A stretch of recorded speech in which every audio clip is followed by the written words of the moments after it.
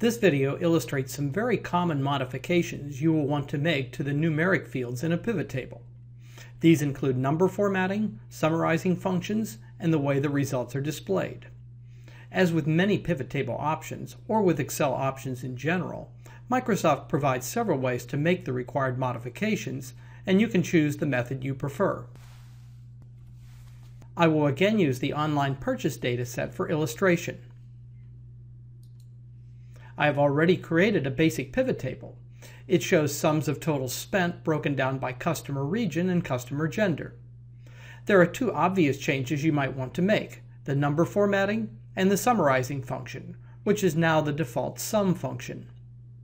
For number formatting, you might be inclined to select the numeric cells and change the formatting in the usual Excel way. However, this isn't a good idea. If you move fields around or add new fields to the pivot table, the number formatting won't stick. The better way is to right-click any number and choose Number Format from the pivot table shortcut menu. I will change the format to currency with no decimals.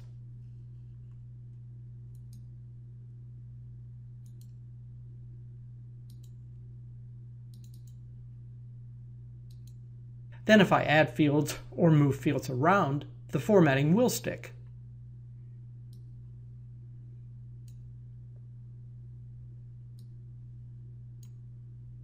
If you want to change the summarizing function, you can also do so by right-clicking any number in the pivot table and choosing the Summarized Values By item. This provides a list of ways to summarize.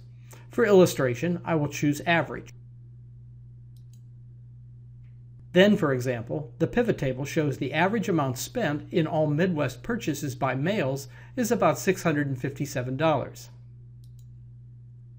That is, if you averaged all of the total spent values in the original data set, but only for Midwest and male rows, you would get about $657. There is one other item in the right-click shortcut menu I want to mention, the Show Values As item. This lets you display the results in a wide variety of ways. In fact, there are so many options that I will save a discussion of them for a separate video. If you prefer one-stop shopping, you can change all of the settings just discussed in a single Value Field Settings dialog box. You can get to this by right-clicking from the Pivot Table Tools Analyze ribbon, or even from the drop-down in the Values box.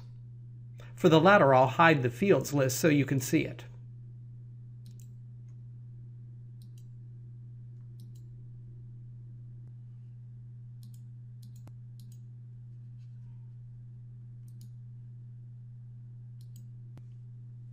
Here is the Value Field Settings dialog box for total spent. You can change the label for the field, that is, the label that appears in the pivot table report. You can change the number format. You can change the summarizing function. And you can change the way the values are displayed. All from a single dialog box. Note that this dialog box provides more summarizing functions than by right-clicking. The options now include counting numbers or calculating standard deviations or variances of either the population or sample types. You probably won't use these options often, if at all, but they are available. In summary, because you will make the modifications discussed in this video so often, just remember that you can either right-click numbers in the pivot table to get a shortcut menu with the options you need, or you can change a number of settings all at once from the Values Field Settings dialog box.